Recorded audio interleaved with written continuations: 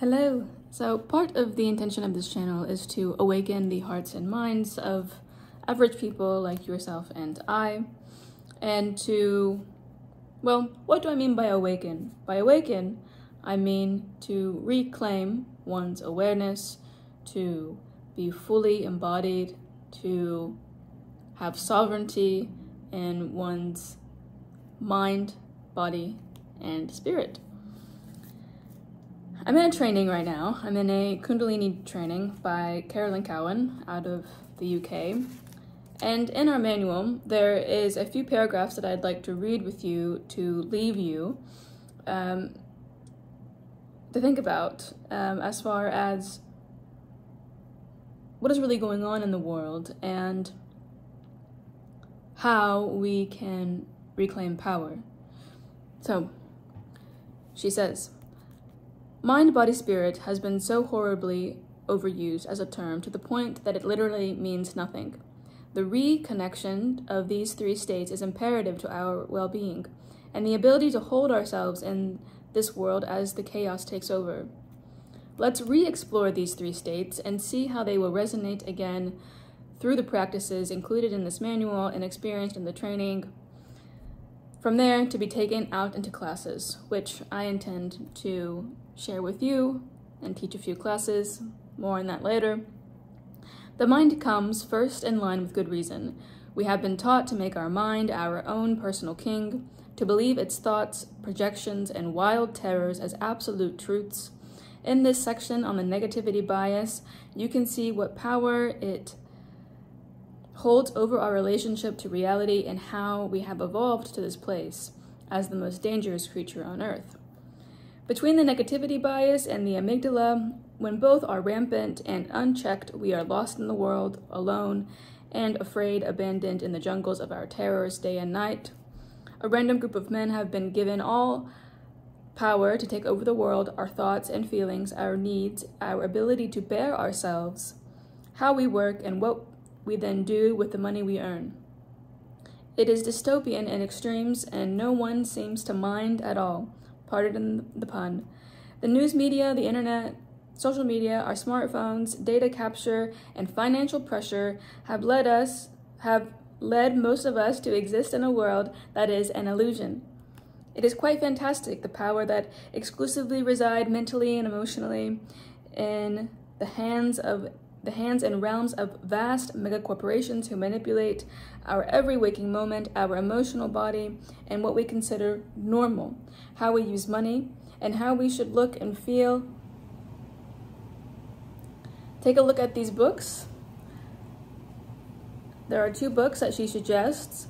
Love in the Age of the Internet by Linda Cundy, C-U-N-D-Y, and Don't Be Evil by Rana Foroohar, which is F-O-R-O-O-H-A-R,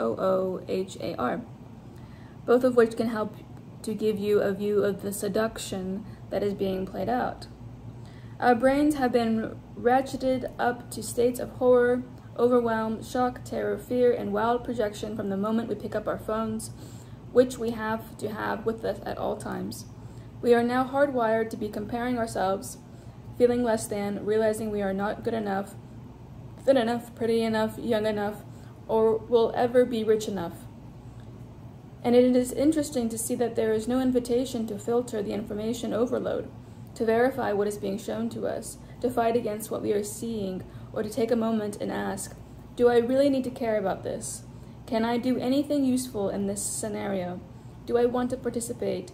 Can I do something in my immediate environment rather than be horrified by an event on the other side of the globe?